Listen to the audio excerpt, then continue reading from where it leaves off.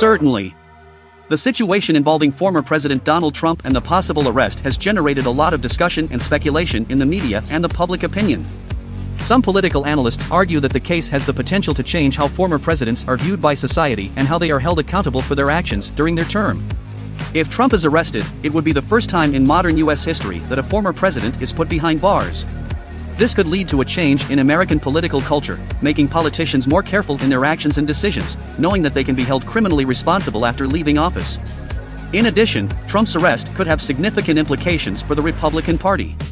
Trump is still an influential figure within the party, and the possibility of him being arrested could increase political polarization and generate internal conflict. It may also lead to a change in the party's discourse and political strategy, with many Republicans distancing themselves from Trump and trying to dissociate from his administration. However, it is still unclear whether Trump will actually be arrested or indicted. The legal process can be long and complex, and there are many obstacles that must be overcome before the arrest can take place. The former president also has a strong support base that may resist any attempt at political persecution. Regardless of the final outcome, the situation involving Trump and the possible arrest highlights the importance of justice and the rule of law in a democratic society. No one is above the law, and political leaders must be held accountable for their actions, just like any other citizen. Recently, the former president of the United States, Donald Trump, made a surprising statement in which he claimed he expects to be arrested on Tuesday.